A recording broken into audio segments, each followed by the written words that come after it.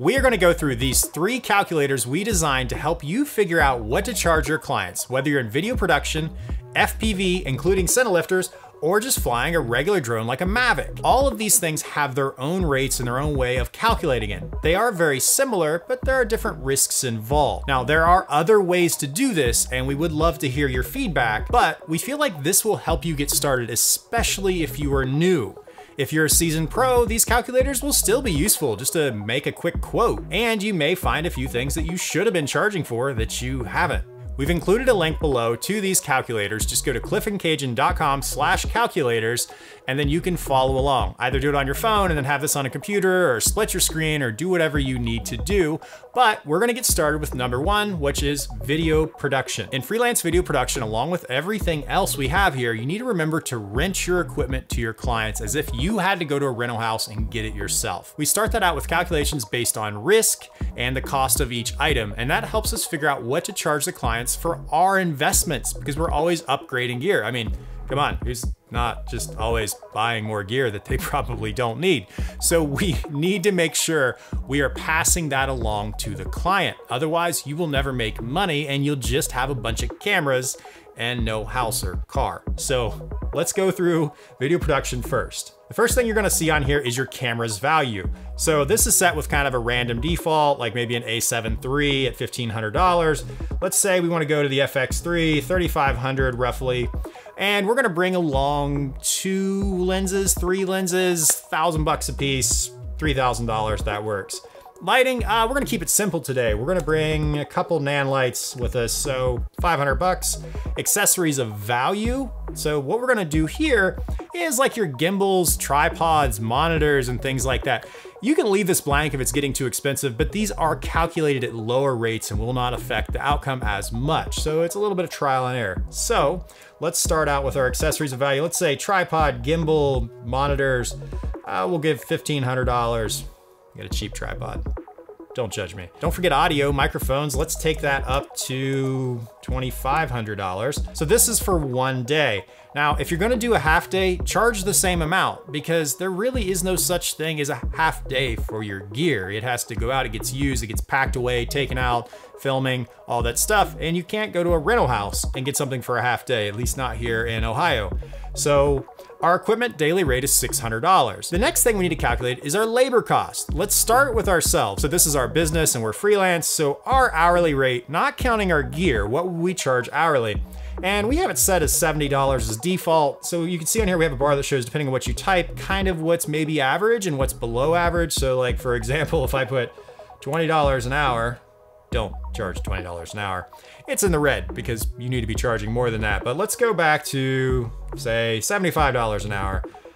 All right, so $75 an hour is what we're gonna charge for our rate, not counting our gear. So then we have to hire some help. And after taxes and fees, it's gonna be about $30 an hour. So let's put that in there. And then we're gonna have 2 people at that rate. So 2 people, $30 an hour. And this is gonna be for a full day. So let's take it up to 8 hours. Okay, labor cost is $1,000. Our equipment rate is $600. All right, editing. So don't forget about editing. How long are you gonna be in the editing room? First, what is your rate for editing? So we have 50 as the default, that'll work.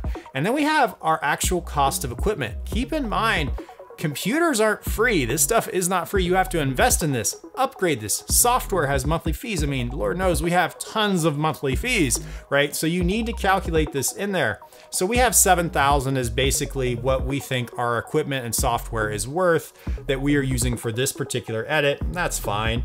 And let's say this is gonna take us 16 hours to edit. Okay, so our editing cost is $1,360. Oh, don't forget about hard drive space. This is gonna take 6 terabytes of hard drive space. It's not free, put it in here, right?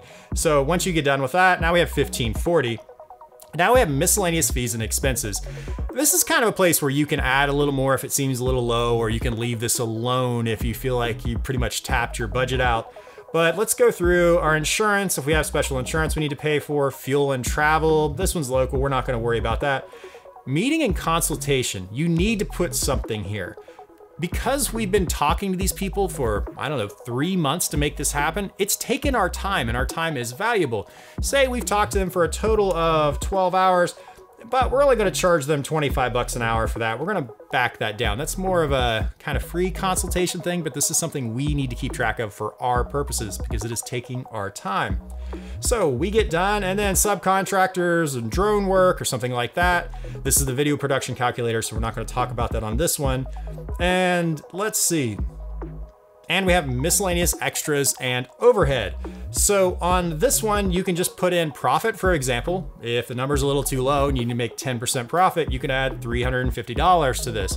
You can put other overhead here as well, and this is kind of another place to adjust it. We have a total of $3,520, so that's pretty good money, but again, a lot of that money is gonna go to pay your help, it's gonna go to pay for your equipment, and to keep things upgraded and just wear and tear. So that's not as much money as it sounds.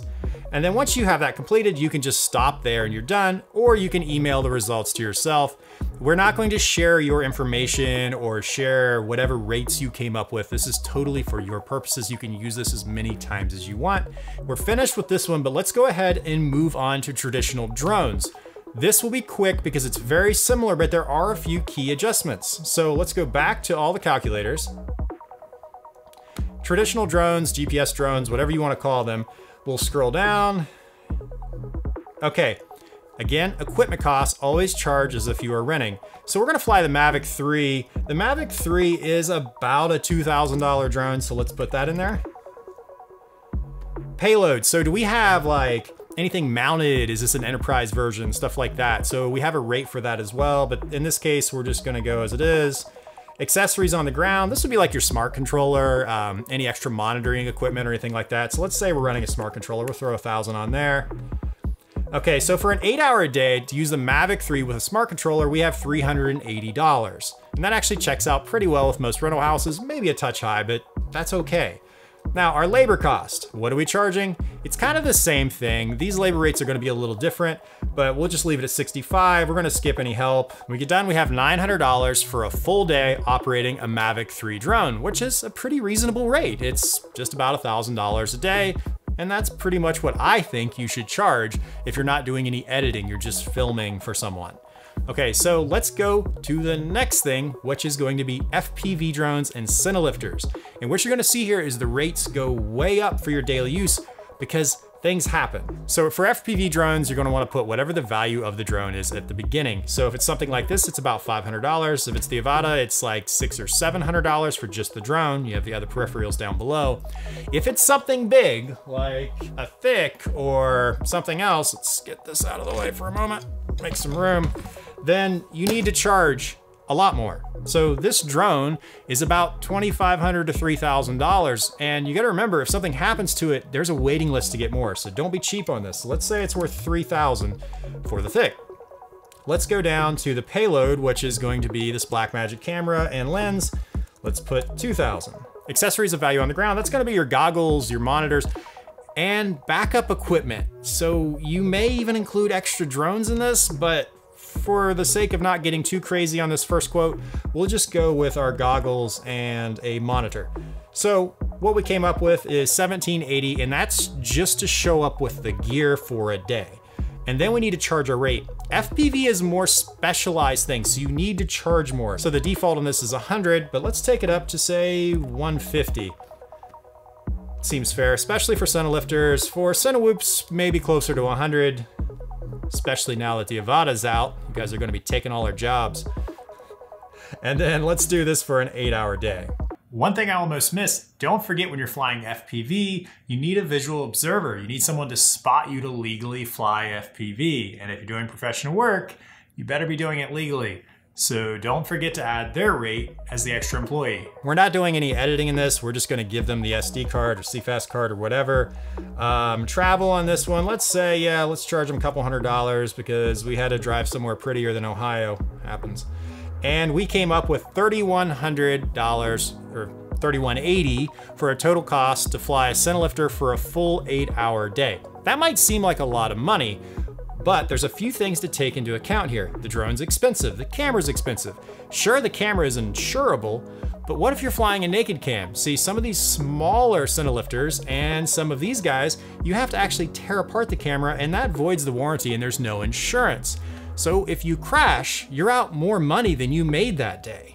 And this stuff gets risky, so make sure you're charging enough for this type of work. I mean, there are pilots out there that charge tens of thousands of dollars a day for this work, but again, you have reputation, experience, and the equipment you show up with. And those are all things you need to take into account. If you see anything on these calculators you think we should adjust, or if you have any ideas or opinions, be sure to comment about that below. Also consider submitting at the bottom anything that you think should be changed. If we make changes to these, we'll make sure to highlight it at the top so that you know if something's different about the calculator from the previous time we used it. Well, hopefully these calculators have been helpful, and they are free to use for life, or as long as we can afford to keep them up.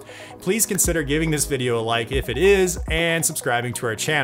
YouTube thinks you'll like this video right here, and we'll see you in the next one. Thanks.